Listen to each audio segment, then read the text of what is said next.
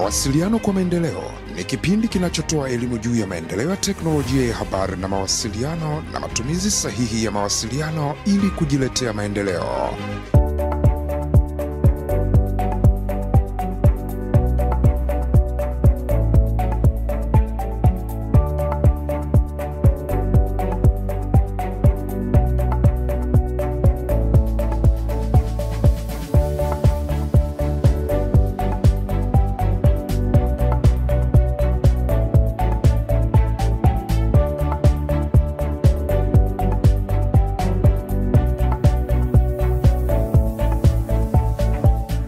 Hali gani mtazamaji wa TBC1?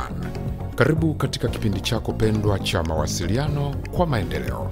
Kipindi hiki huletwa kwako kila siku za juma, muda na wakati kama huu, kikiletwa kwako na Mamlaka ya Mawasiliano Tanzania, TCRA.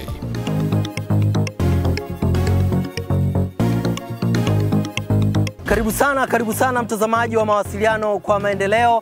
Tupo Bariadi mkoani Simiyu na tunaangazia namna ambavyo redio zinavyotimiza jukumu muhimu la kuwafikishia taarifa wananchi wa maeneo husika. Karibu sana mtazamaji, mimi naitwa Alfa Wao na nipo katika usafiri wa punda ambao mkokoteni huu unavutwa, na mkokoteni huu ni miongoni mwa usafiri muhimu sana wa kuwafikishia wananchi bidhaa mbalimbali katika eneo hili la Bariadi. Karibu sana mtazamaji, mwanzo mpaka mwisho wa kipindi cha Mawasiliano kwa Maendeleo siku ya leo.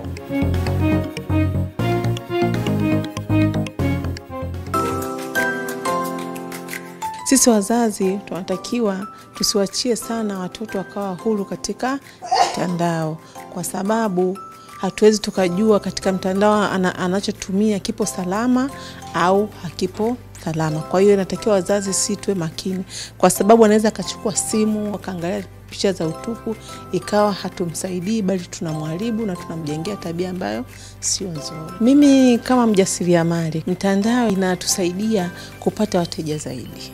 Nilikuwa sijaijua vizuri, lakini kutokana na biashara zangu naweza nikatumia mitandao nikaweza kupata wateja kwa urahisi, nikatangaza biashara zangu zikaonekana vizuri. Mimi kwanza ni mfugaji wa kuku wa kizungu.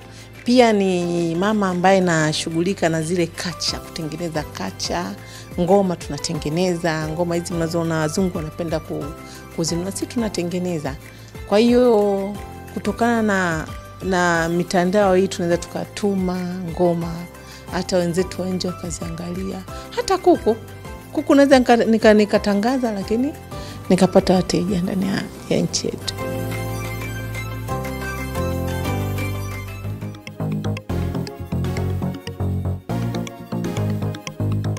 Mtazamaji wa Mawasiliano kwa Maendeleo, hapa tunaye mhandisi Andrew Kisaka, meneja wa huduma za utangazaji TCRA, akitueleza ni jinsi gani redio zilivyo muhimu katika jamii. Redio ni chombo kinachosikika na kinachotumika na watu wengi sana duniani. Ni chombo cha kwanza duniani kuhuisha viwango vya utengenezaji wa redio au receiver zake duniani kote. Kwa hiyo ni chombo ambacho kimekuwa cha kwanza kutumika duniani, lakini kimekuwa na nguvu sana na faida zake ni nyingi na ni dhahiri.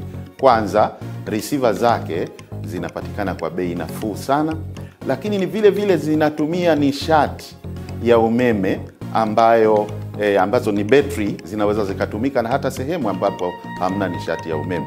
Lakini redio vile inaweza kutumika wakati unafanya shughuli zako za kiuchumi. Unasikia unalitumia kupokea ujumbe, lakini unaendelea na shughuli zako za kiuchumi. Ndio maana tunaziona masokoni, watu wakiwa mashambani wanalima wanasikiliza redio. Ukiwa hata umelala kitandani, unaweza ukaendelea kusikiliza redio na ujumbe ukakufikia vizuri. Ukilinganisha na televisheni ambayo inahitaji macho, masikio, akili, inabidi nguvu nyingi na muda wako utumie na kuweka vizuri ili uweze kutazama picha na kusikiliza sauti vile. Kwa hiyo utaona kwamba redio imebaki ni kifaa pekee cha masuala ya utangazaji kinachotumika sana duniani na hapa Tanzania vile.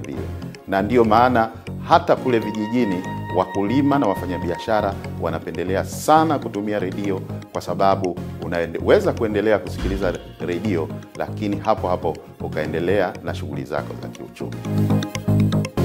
Na sasa tusikilize baadhi ya viongozi na watangazaji wa redio za hapa Bariadi. Radio Nyanza FM mahususi ni redio ambayo ipo kwa ajili ya kuhudumia wananchi ambao wapo katika mkoa wa Simiyu na maeneo mengine ya jirani, ili pia waweze kupata taarifa mbalimbali zinazojiri Tanzania na duniani kwa ujumla. Kituo hichi kimeanzishwa mahususi kwa ajili ya kuweza kuwasaidia wananchi kwenye yale yote ambayo yanatokea kwenye jamii ambayo katika mkoa wa Simiyu, kwa maana ya mawasiliano, kupata taarifa mbalimbali na kuzileta katika kituo hichi na kuzirusha, ili pia wananchi waweze kujua nini ambacho kinaendelea katika wilaya ya Bariadi mkoani Simiyu. Mimi naitwa Daliki Saidi Sonda, ni meneja Bariadi FM. Bariadi FM ni kituo cha matangazo kilichopo katika mkoa wa Simiyu, wilaya ya Bariadi. Katika kuandaa vipindi vyetu, mara nyingi tazama zaidi jamii, mahitaji ya jamii ni nini. Tunaangazia mahitaji yote. Kwa mfano huko wananchi wa huko zaidi ni wakulima na wafugaji. Kwa mara nyingi sana tunaangalia mazuri ambayo yanawalenga moja kwa moja kwenye sekta ya kilimo, kwenye sekta ya ufugaji, lakini pia na miradi mingine ambayo ipo. Kwa hiyo sisi tunaandaa mazuri yetu ama vipindi vyetu kulingana na aina ya wananchi ambao wanatusikiliza katika mkoa wa Simiyu na baadhi ya maeneo. Naitwa Mary Joseph, na enjoy kiniita Mary Kitoto kwa kwangu huna muda. Niko hapa Nyanza FM Radio, nafanya kipindi cha asubuhi kinaitwa Siku Mpya, ambacho kinaanza kuanzia saa 11 alfajiri mpaka majira ya saa 4 kamili asubuhi. Lakini mbali na Siku Mpya, nina vipindi vya weekendi. Nina kipindi cha Afya Talk ambacho kinaruka siku ya Jumamosi, lakini mbali na kipindi cha afya ambacho kinazungumzia masuala mbalimbali yanayohusiana na afya katika engo tofauti tofauti. Lakini pia nina kipindi cha Haki na Wajibu. Ni kipindi ambacho kinazungumzia masuala mbalimbali yanayohusiana na haki, wajibu na sheria kwa kila raia. Kwa hiyo huwa nipo nacho pia ni kipindi cha weekendi na kifanya pia. Lakini mbali na hapo, mazingira ambayo yananifanya mimi niweze kukamilisha shughuli zangu au kazi yangu au majukumu yangu hapa katika vipindi, huwa cha kwanza naangalia nyakati. Mbali na kuangalia nyakati, naangalia kwamba watu wangu wanahitaji kitu gani kwa wakati gani, wanahitaji burudani gani kwa wakati gani. Kwa hiyo hivyo basi na ninatamani kuwapata labda msikilizaji aweze kuchangia, kuzungumza, basi ninalazimika kumfuata mahali alipo. Namfuata, naingia mtaani, nachukua content zangu ambazo nazihitaji kutoka kwake, na nakuja mwisho wa siku nafanya kazi yangu inakuwa imekamilika kwa uzuri. Sisi moja kwa moja tuna deal na masuala ya redio, kwa sababu hata kwenye taarifa zetu mara nyingi hatuegemei labda upande wa me ama ke, tunaangalia jinsia ilivyo. Kwa hiyo kuna kundi pia la wanawake, kundi la mabinti ambao labda wako kwenye stage ile ya balehe, kuwapa elimu stahiki. Kwa hiyo vipindi vyetu ni maudhui yenye mchanganyiko, mbali tu na vijana. Japokuwa sisi malengo yetu ni ya kutoka kwa vijana, lakini makundi yote haya basi tunawapa aidha ni burudani ama taarifa. Redio ilikuwa kama sauti ya wao sasa kufikisha taarifa katika upande mwingine, kama ni serikalini au ni katika jamii. Kwa hiyo mapokeo ni makubwa sana, kwa sababu tunapokuwa tunawafikia wanazungumza bila hata kuleta changamoto yoyote. Kwa hiyo ni mapokeo makubwa sana. Wakati mwingine yani pengine kiongozi akienda na timu nyingine ya waandishi wa habari, baadhi ya wananchi wanaweza kahoji kwa nini Bariadi FM haipo, wala kwa sababu ndio angalau sisi ndio tunaosikiliza.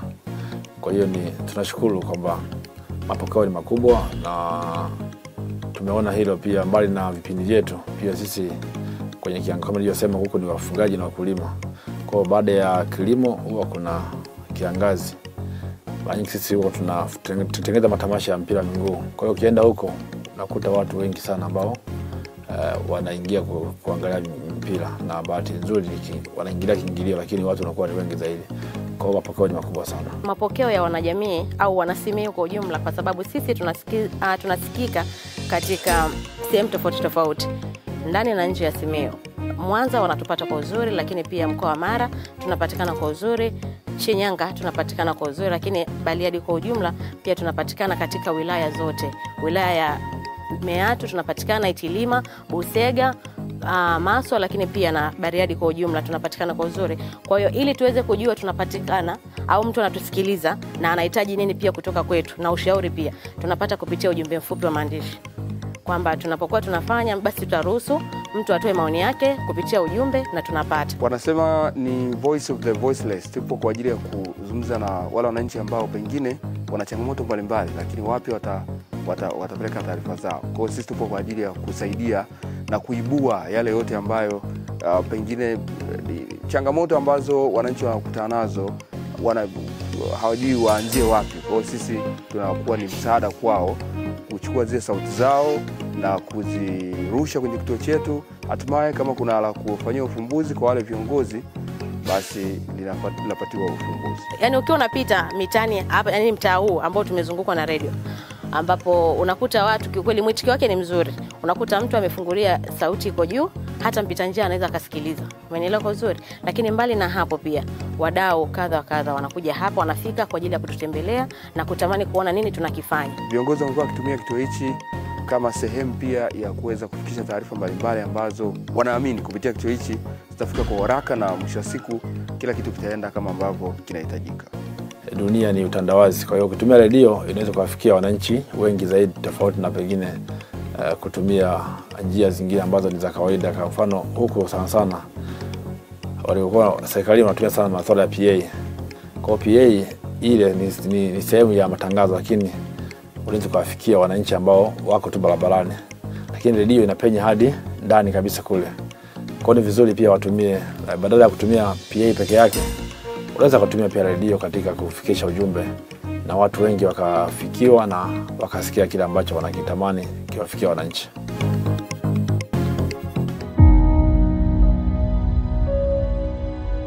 Majina naitwa Anamerika Vishe, mjasiriamali. Nimejifunza kwanza kuhusiana na usalama mitandaoni kwa maana ya kuleta maendeleo ya kidijitali. Katika eneo la usalama mtandaoni, kuwa makini katika kupokea taarifa au kutoa taarifa zako unapokuwa unaulizwa, ama wakati unapokuwa umepata taarifa au umepata message ambazo huzielewi. Nimejifunza kwamba kuna namba ambazo unaweza ukazipiga kwa bure kuweza kutoa taarifa za hao wanaokuwa wanataka kufanya utapeli au wanaoleta uhalifu kwenye mitandao. Kwa wajasiriamali wengine na wafanyabiashara, ningewashauri waendelee zaidi kuendelea kutumia mitandao, kwa sababu inafika sehemu nyingi kwa gharama kidogo, na vile vile inakutambulisha pia kwa maeneo ambayo hukuwa umeyafahamu zaidi, lakini unapata wateja wengi kupitia kwenye mitandao, na vile vile unaendelea kuongezeka na kuboresha uchumi wako na kujiongeza zaidi.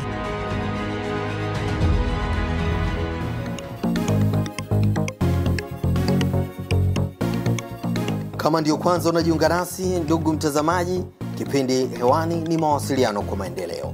Na leo tupo Simiyu, wilaya ya Bariadi, tukiangazia tija ambazo zinatokana na matangazo ya redio. Wasikilizaji wa redio pia nao wametoa maoni yao kuhusu ufikishwaji wa taarifa kwa jamii kupitia mfumo huo wa matangazo. Kitu kinachonifanya nisikilize Nyanza FM, kwanza imekuwa ni moja ya redio ambazo zinatupa habari kwa uharaka zaidi.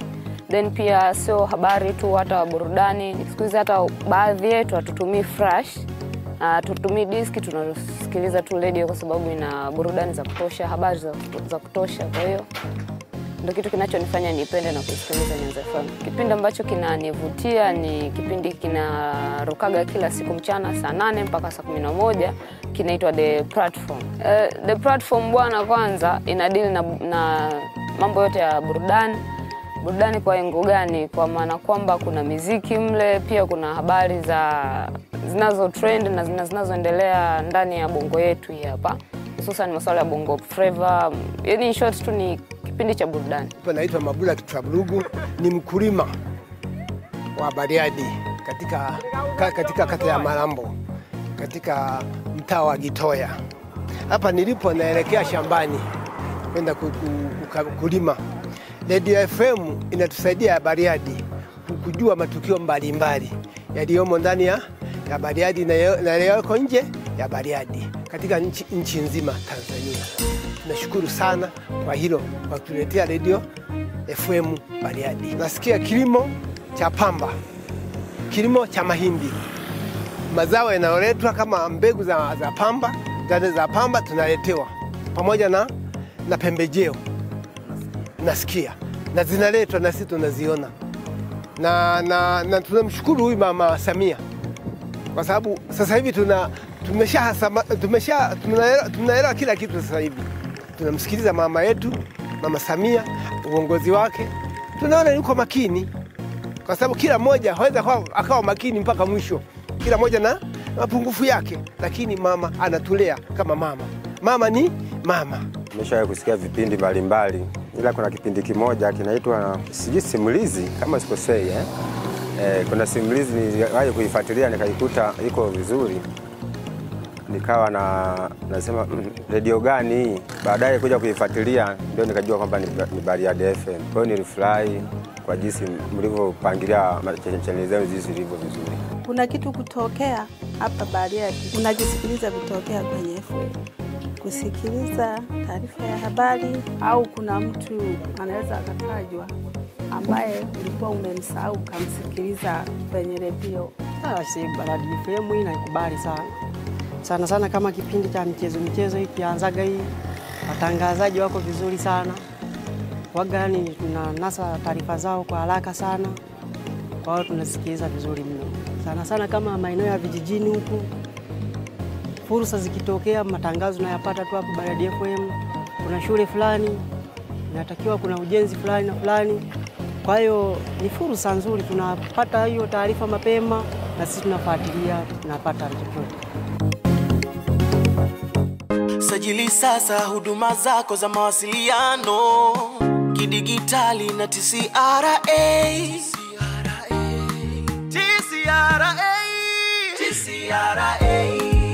Kata kibali chako kidigitali, linda haki zako.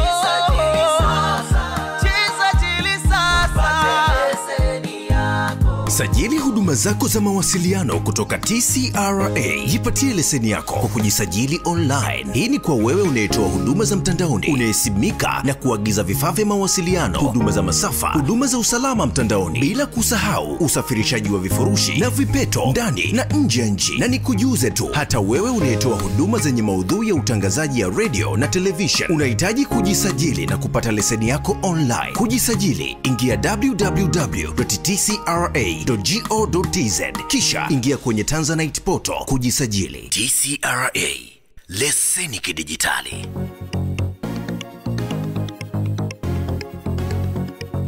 Teknolojia hii imetuleta sasa karibu. Yaani hata nikiwa hapa ofisini, mimi nafanya yangu tu moja kwa moja kuhuisha au moja kwa moja kusajili upya tena leseni hii kutokana na mfumo wa Tanzania Portal. Kwanza ni washukuru TCRA pia kwa kuleta mfumo huu. Zamani ilikuwa ni kazi kweli kutoka sehemu moja kwenda sehemu nyingine kwa ajili ya kuweza kupata leseni. Ilikuwa ikigharimu fedha, kwa maana nauli kutoka sehemu A kwenda sehemu B kwa ajili ya kupata leseni. Lakini pia usumbufu ulikuwa ni mwingi. Kama unafahamu pia kwenye ofisi unaweza ukafika labda kiongozi fulani hayupo, ukakosa kugongewa labda muhuri kwa sababu tu mtu hayupo katika ofisi yake. Lakini TCRA kwa hiki ambacho wamekileta kwa wakati huu, kwa maana ya mfumo wa kujisajili kwa kidijitali kupata leseni, ni nzuri kwa sababu itaokoa muda, lakini pia itasaidia kwa wale ambao pengine yuko mbali, anafikiria mtafikaje kule. Itasaidia pia kuondoa hiyo gap, na pia itaondoa gharama ambazo angeweza kuzitumia kutoka sehemu moja kwenda sehemu nyingine. Kwa hiyo niseme hili ni moja kati ya maendeleo mazuri ambayo tunaona namna ambavyo TCRA wanapiga hatua. Umerahisisha sana katika utendaji kazi wetu.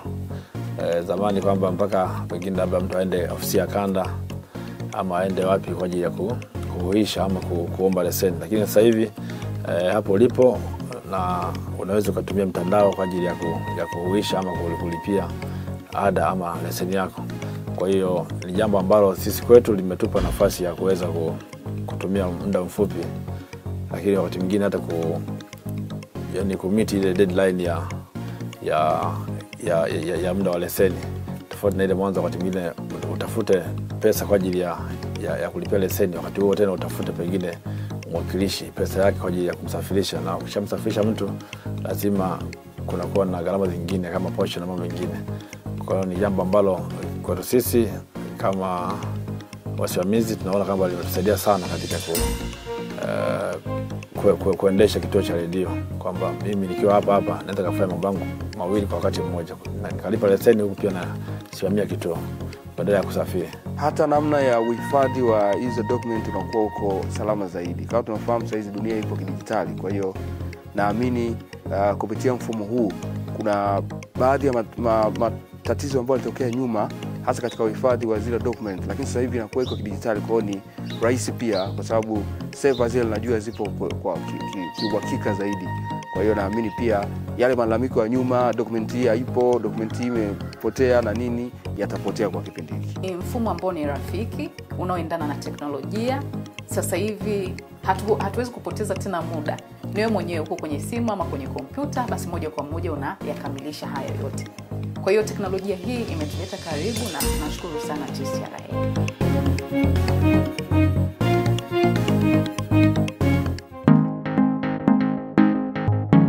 Kutokana na mabadiliko ya kijamii, kiuchumi, imeonekana kwamba ni vyema kukawa na mabadiliko kidogo au maboresho ya kanuni zinazoongoza utoaji wa huduma za vituo vya utangazaji vya kijamii. Mwanzoni kwenye kanuni za utangazaji wa vituo vya kijamii tulikuwa tumeweka mipaka ya nguvu ya mtambo wa kurushia matangazo ambayo ingeweza kufikia eneo dogo. Lakini sasa hivi tumesema kwamba unaweza ukaja ukamuona TCRA ukaeleza hiyo jamii unayotaka kuifikia ina eneo la kijiografia kwa kiwango gani. Kwa hiyo TCRA itakupa nguvu ya mtambo inayotakiwa ili uweze kuilifikia eneo lile la kijiografia unalotaka. Hilo ni badiliko la kwanza. Lakini la pili ni nani anayestahili kupata hiyo leseni ya vituo vya utangazaji vya kijamii. Tumepanua wigo kidogo. Mwanzoni ilikuwa ni jamii ambayo eneo la kijiografia sio kubwa. Lakini sasa tumeweka bayana, tumeongeza maelezo zaidi kwamba halmashauri za wilaya zinastahili kupata hii leseni ya vituo vya utangazaji vya kijamii. Vyuo vikuu tumeona kama Sokoine wana kituo cha utangazaji, University of Sokoine, University of Dar es Salaam, na vituo vingine vya utangazaji vinavyotoka kwenye taasisi za elimu vinaweza vikaomba kupata leseni na vikawekwa kwenye grupu hili la vituo vya utangazaji vya kijamii. Ili kujua zaidi kuhusu maboresho ya kanuni hizi, tembelea tovuti ya Mamlaka Mawasiliano Tanzania TCRA, www.tcra.go.tz. Nenda sehemu imeandikwa sheria na miongozo, kisha utabonyeza sehemu iliyoandikwa kanuni na utapata kanuni hizi.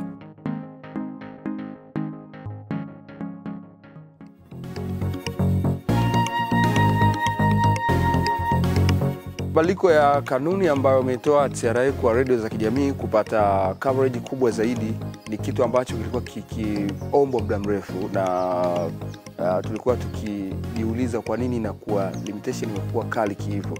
Lakini kwa hili pia ni washukuru TCRA pia kwa kuweza kulitambua, na tafsiri yake ni kwamba unapofungua kituo cha redio una uhakika wa kwenda sehemu mbali. Kwa hiyo mimi washukuru TCRA kwa hili, na zaidi tuendelee kuboresha. Nafikiri hakuna kitu ambacho kinakuwa kwa haraka.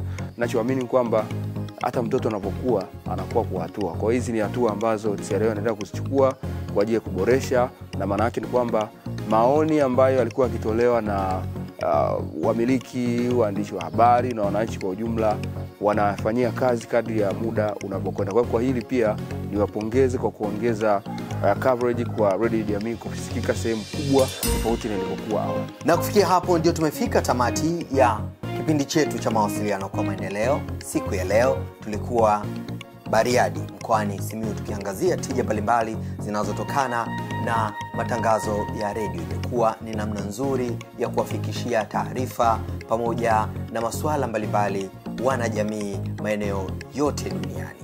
Bariadi nao imekuwa ni sehemu ya watu hao, wakiwa na redio kadhaa hapa wilayani kwao. Unaweza ukatufuata kupitia mitandao mbalimbali ya kijamii, Facebook, Instagram, X, tupo kote huko. Lakini vile vile tupo TikTok, channel yetu YouTube ya Mamlaka ya Mawasiliano Tanzania. Mpaka kufikia hapo ndio tumefikia tamati ya kipindi chetu. Bye bye. Sisi wazazi tunatakiwa tusiwachie sana watoto wakawa huru katika mtandao, kwa sababu hatuwezi tukajua katika mtandao anachotumia kipo salama au hakipo salama. Kwa hiyo inatakiwa wazazi si tuwe makini, kwa sababu anaweza akachukua simu akaangalia picha za utupu, ikawa hatumsaidii bali tunamharibu na tunamjengea tabia ambayo sio nzuri. Mimi kama mjasiriamali, mtandao inatusaidia kupata wateja zaidi.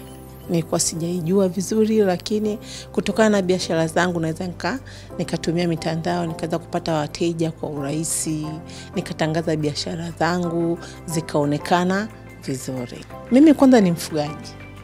Ni mfugaji wa kuku wa kizungu.